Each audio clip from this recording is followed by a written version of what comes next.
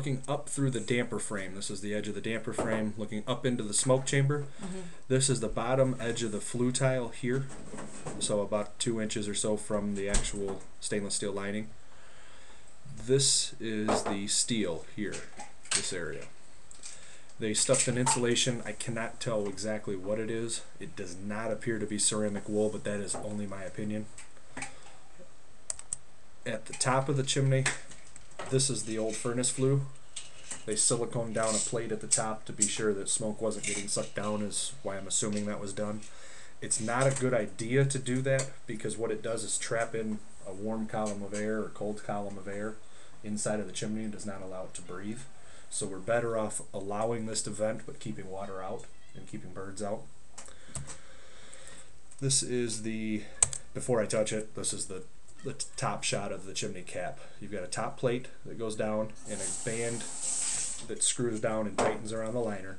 Then you have a cap that tightens around this collar. Upon arriving here, I did not touch these, but I was able to just pick this up and take it off without even loosening a screw.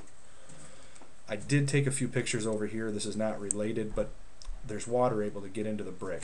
The problem with allowing that to happen is it's cracking through as water freezes and thaws. Right. So if it's left unprotected for long, it's going to cause more deterioration. And where is that? This is the very top of the chimney. The very top. Yep. This is the concrete over the top. And you can see it's cracking, right. chipping up. Just something that come springtime should be on your list of things to do. I'll send you a separate proposal, completely separate to this. Okay. This is the liner after the top is removed.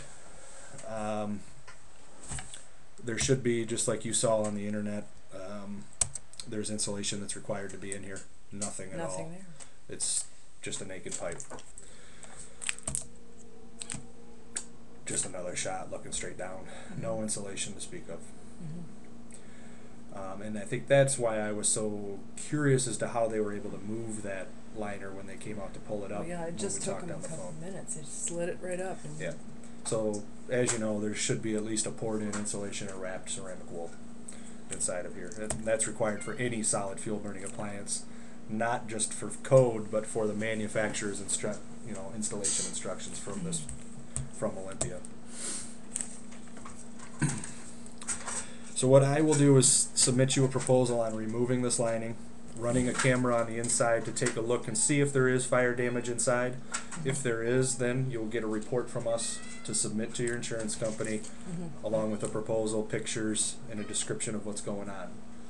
This video from today and the pictures from today I'll leave you on a thumb drive, so you have them in your possession right now. If you have questions along the way, if you need any other documentation, you just let me know.